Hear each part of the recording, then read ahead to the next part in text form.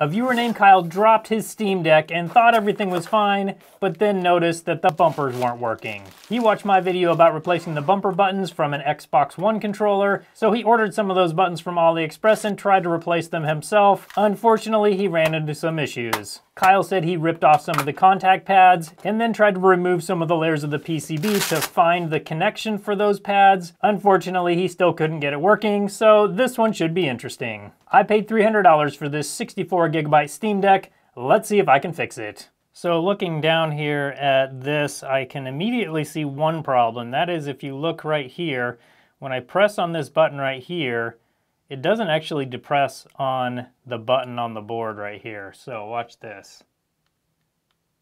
So that's not actually even pushing on the button.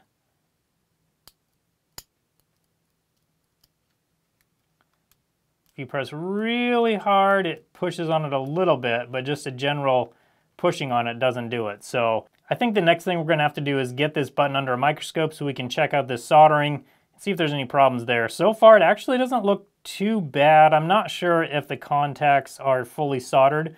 So let's inspect it under a microscope and find out. I think we're gonna get the best angles under the scope if we just take this board off. It's also gonna make it easier to solder, so we'll just take this off. And with a few screws taken out, we can remove this top plate right here. And that will get us to the battery connector right here. Just gonna push back on this. There we go. Now the battery's disconnected and we're safe to remove all these ribbon cables. Just gonna use my fingernail to pry on the locking tab. There we go.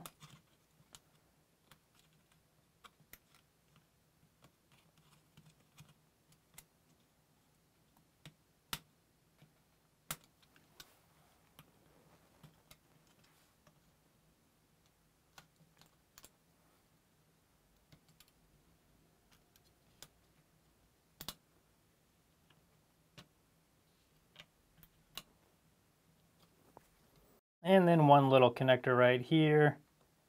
We should be able to just pry up, I hope.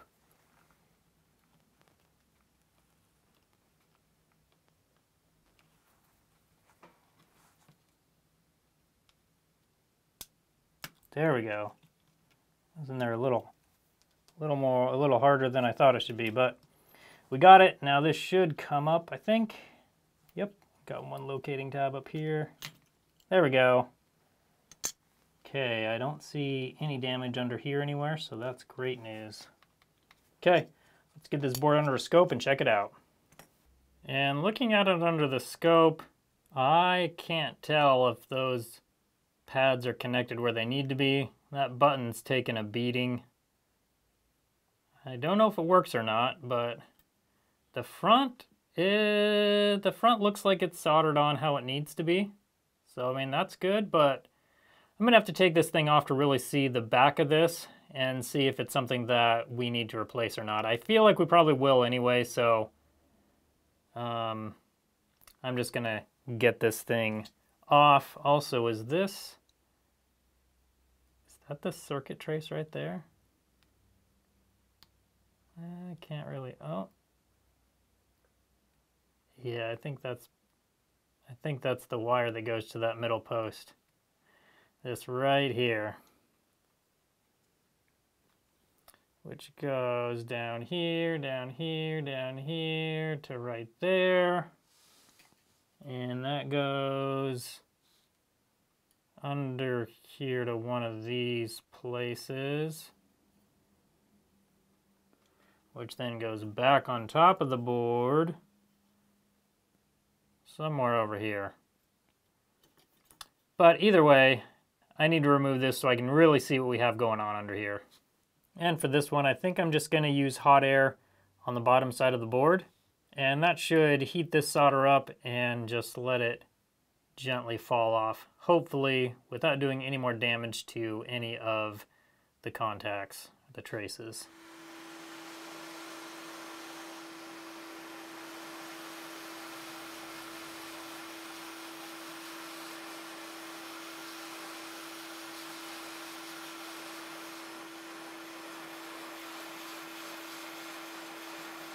Now I'm heating in kind of like large circles. That's to help soak the whole board so we don't get as much localized heat. If you get too much localized heat, it can cause the board to delaminate, also known as popcorning. Oh, there we go. It just pulled right off. Okay. And there we go. So it looks like hopefully this pad and this pad might be okay. This pad definitely was torn off, so we need to get some of the solder off though to really inspect it a little bit better. So I'm going to use some solder wick to help suck up some of that solder, and then we can take a better look at those pads. I'm going to be using some flux. This is just here to help the solder flow. Fume extractor on. Don't want to be breathing up these fumes. I can tell you that much right now. Here we go.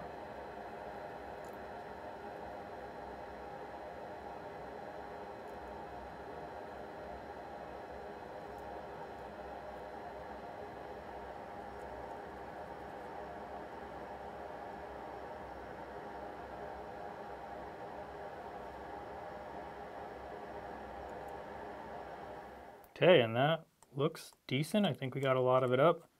Just need to clean it up so we can have a look at it a little bit closer. See what we got going on here. Okay, so it looks to me like we have one connecting pad right here. This looks like there's a via which goes through the board. And then we also have this one connecting right here. This one definitely was not connected before.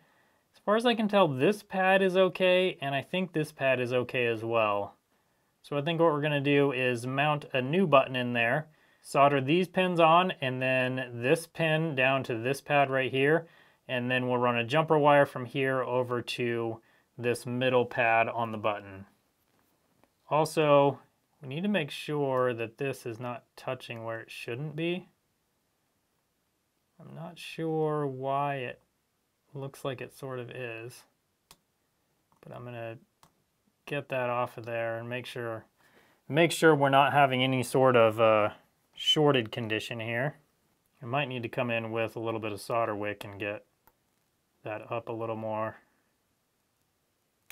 Remove some more of that solder. I think I'm gonna have to. Just gonna feel better about it if I do. So let's do that next.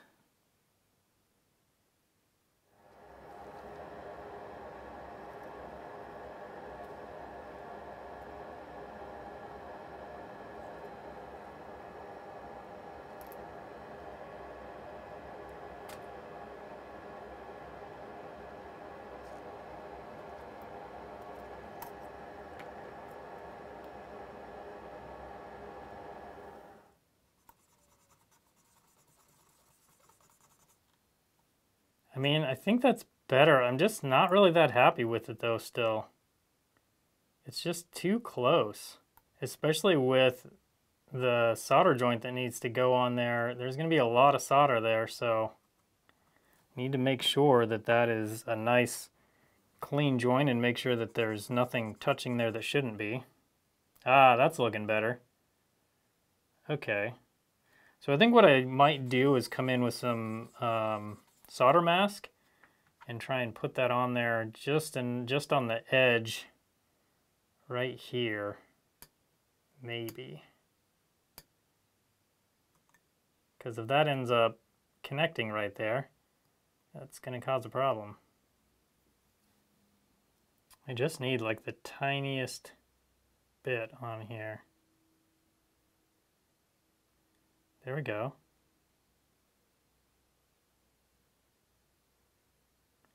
All the way to the edge.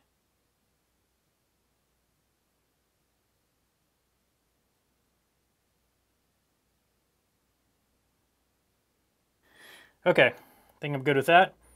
I'm just going to cure that with a UV light and then we'll get into soldering the button on. Alright, and now we have this covered with a little bit of solder mask. So that will protect it from being soldered together where it shouldn't be. And we just need to get this little button on here. That's about how it'll go. So I'm going to get this front part soldered, this pad and this pad right over here. And then we'll get started on soldering on the pads on the back. So again, I'm going to come in and add some flux and then get those soldered on while I push down on the button. And that should get it soldered on nice and solidly. I'm going to use my dental pick to apply the flux, just because I can more easily control how much goes on there using this.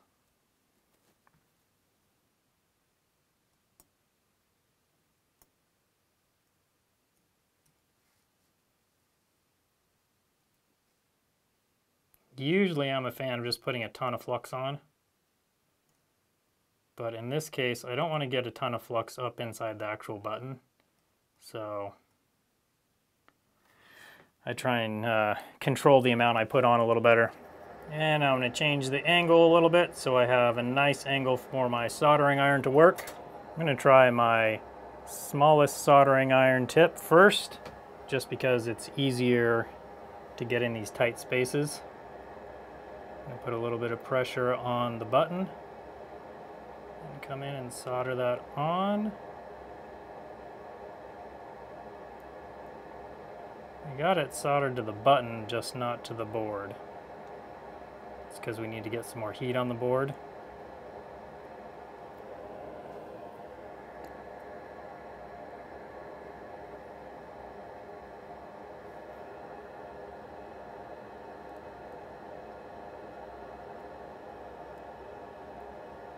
Still not. Okay. So I'm going to come and... oh yeah. I'm not sure this small iron is going to be able to get enough heat down here. Yeah, it's kind of like sticking a little bit. Bummer. Okay, so I need to use my larger iron so I can get more heat on that joint.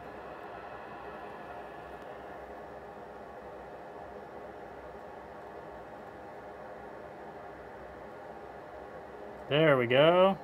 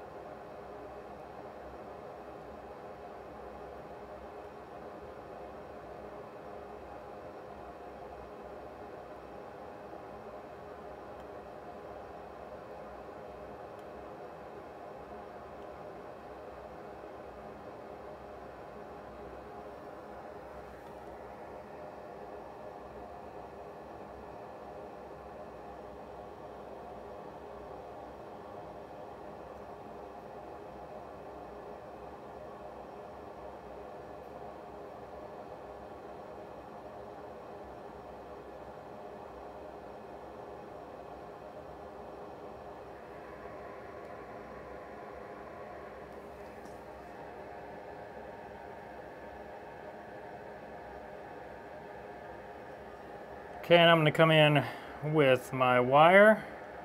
This is a coated wire, so I need to burn the coating off so the solder will stick to the wire part. Okay, that's probably about good. Now we need to stick it to this middle pin over here.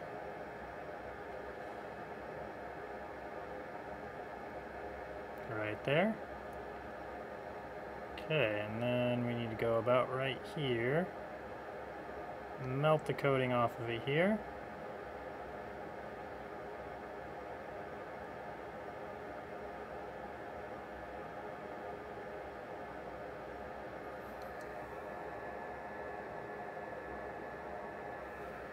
I'm going to put some solder on this circuit trace down here, so it's all ready to Stick to the solder on the wire. Almost there.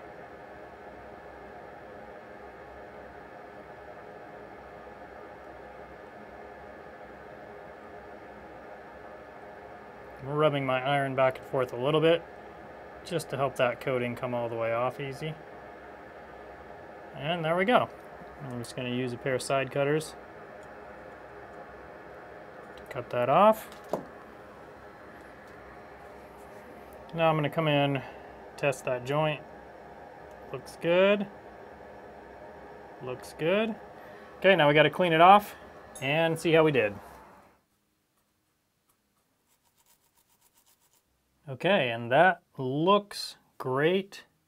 Need to make sure, yeah, there's no solder. There's no solder connecting this pad to this wire, so that's good. It looks good on this side as well, so I think we're good with that pad right there.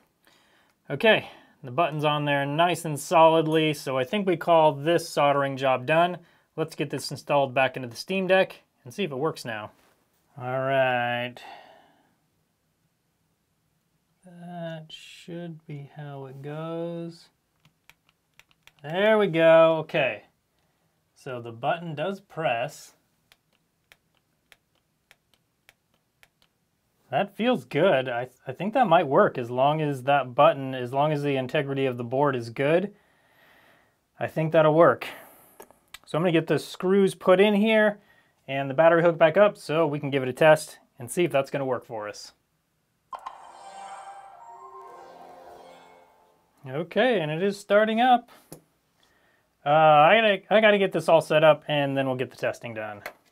All right, and we got a bunch of the buttons tested to make sure it's all working. Let's try this left L1 button and see if it's fixed.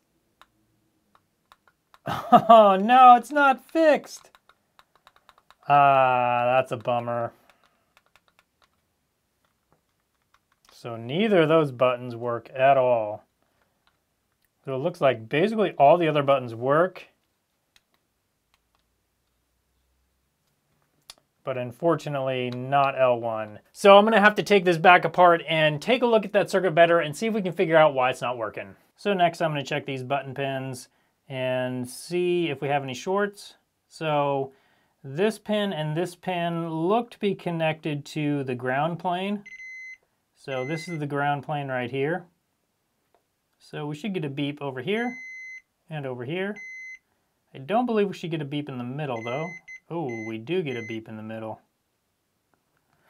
Okay, that could be a problem. Let's check the other one real quick here.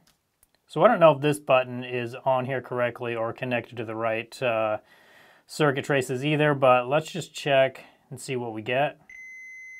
Okay, continuity there. Continuity there. No continuity in the middle. Okay, that's what I thought we should have. So I think the problem is, actually I don't know what the problem is. There's some sort of problem that is creating a path from the middle pin to ground when it shouldn't be there. I think I'm going to get this back under the microscope and just recheck all of this solder work, see if I can see exactly what's going on here. Okay, and looking over here, I think I might have this wire soldered to this part of the board, which is ridiculous. I thought I checked that, but apparently not well enough. So I'm going to come in, desolder this wire, solder it more up on top of this pin, and then we'll have a look and see if it works a little better and if that short is gone.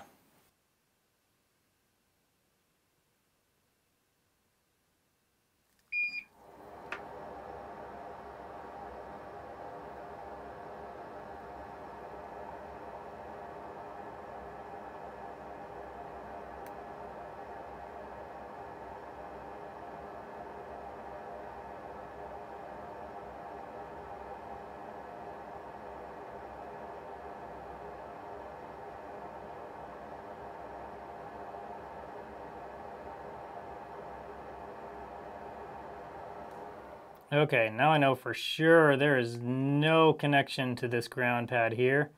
I think that was the problem though. Let's get our multimeter out and retest. So we should not hear a beep when I touch this middle pin. Ah, we still do.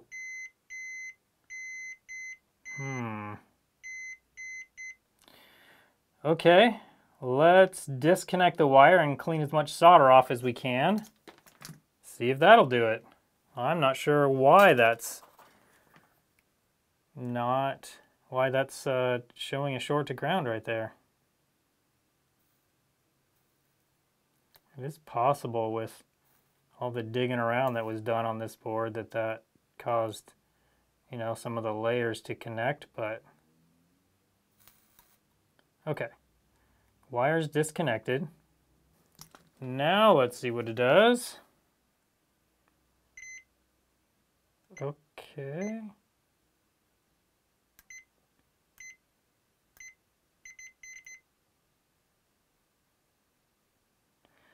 Yeah, well, I mean,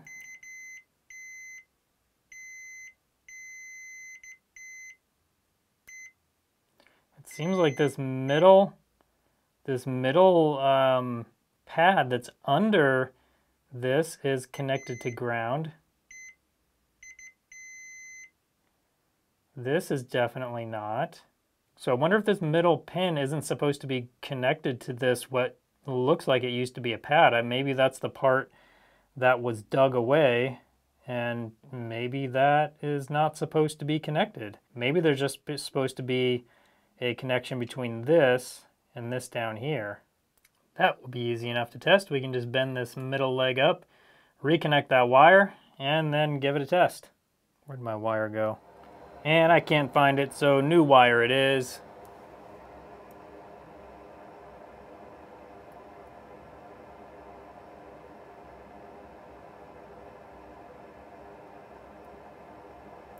There we go, we got the coating burned off pretty good. And there we go. Just one more connection here.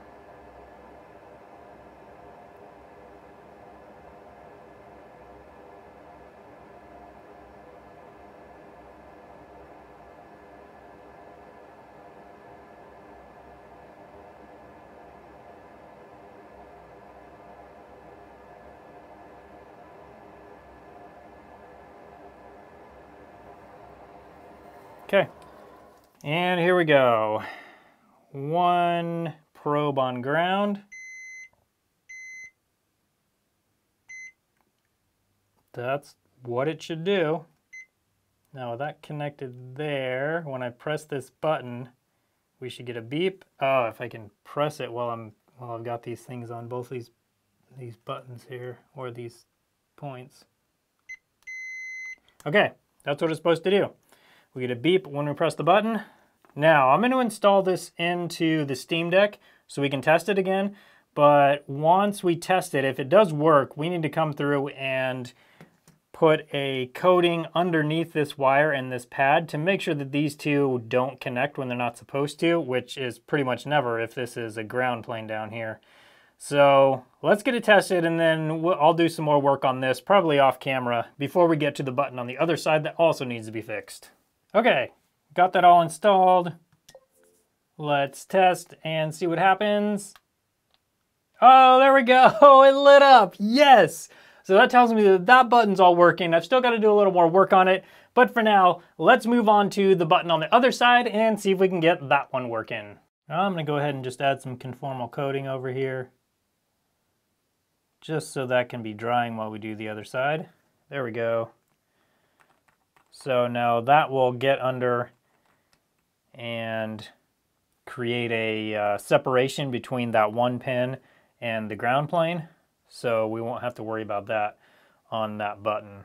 Now let's get this board out so we can have a look at the right side button. And just like that, that board's out. Now let's get it under the scope and inspect those buttons and the pads. Now the board on this side looks like it's in much better condition, but we need to get this button off so we can make sure this pad is still on here and connected correctly. So I'm going to do that next, then we can inspect. So again, just heating up the bottom side of this board and going to let the button just fall out. The last one I kind of pulled on a little bit. I'm not sure why I did that. I don't like to do that. I like to just kind of maybe wiggle it a little bit and just let it kind of fall out on its own. Solder's getting melted already, so There we go, just like that. That just makes sure that I'm not pulling on the button and pulling pads off the board when I do that.